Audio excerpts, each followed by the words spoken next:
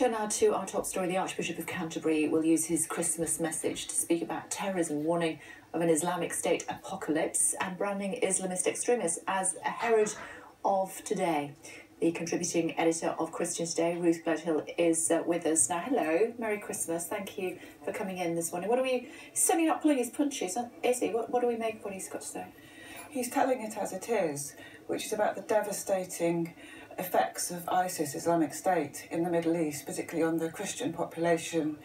And in Iraq alone, numbers of Christians have gone down from over 1.5 million to under 300,000, possibly fewer than 200,000, maybe even fewer than that. And the apocalyptic end-time theology of Islamic State is not very widely understood, but what he's doing here is putting it onto the front pages and saying we've got to understand what it is that drives these people. And really, it's almost an end-times theology behind the drive by Islamic State to wreak destruction and havoc throughout the world. It's quite a political rather than a religious sermon, though, isn't it? Well, it is political in that, certainly when talking about phenomena such as Daesh or IS, you can't really separate politics from religion.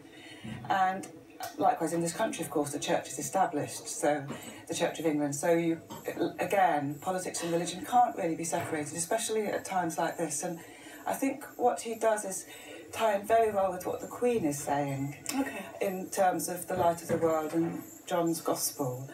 And his message fits in well with that because he's drawing on Christian tradition, really, but he's calling it a false apocalypse. He's saying that what they're preaching is false, it's not true, and what IS is doing must be confronted, it must be stopped.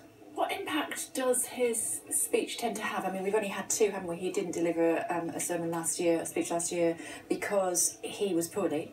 So we had one in 2013. What impact do you envisage this having on fellow Christians? I think it will have a massive impact, not just on fellow Christians, but on people of all faiths and none. And I think it will have an impact on government, on people. A lot of people listen. It doesn't need me to say that a lot of people listen to what Justin Welby says.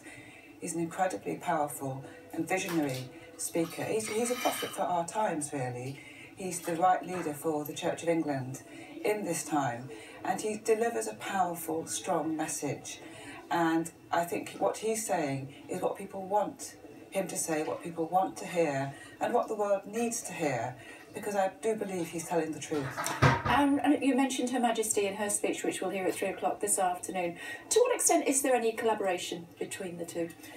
Well, I can only speculate about that. Oh, do? I think it would be surprising if they hadn't, if their advisors perhaps hadn't discussed their individual messages, because especially on this occasion, there does seem to be such a perfect synchronisation of them. The Queen is talking about faith, and it's really a message of hope, and explicitly quoting the Gospel as she does shows how deeply she is rooted in her own faith. And I think that her message is one that will really resonate in homes throughout the country when we see it on the television later today. And then the Archbishop is as we've heard, a more apocalyptic message, and one that is not really reassuring. It's one that's slightly alarming. So together, I think they strike a perfect balance for this Christmas Day. We can't pretend all is peace and love in the world today, because it isn't. Just look at the horrific stories coming out of places like Iraq. Girls as young as 7 bleeding to death after multiple rapes.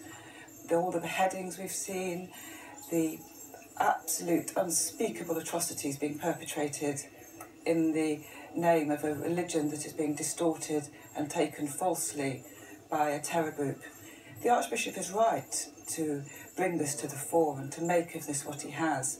But it's only if people like him speak out and call the world to action that something really will get done to stop this. Okay, we appreciate you taking the time to come in this morning. Thank you very much indeed. Thank you.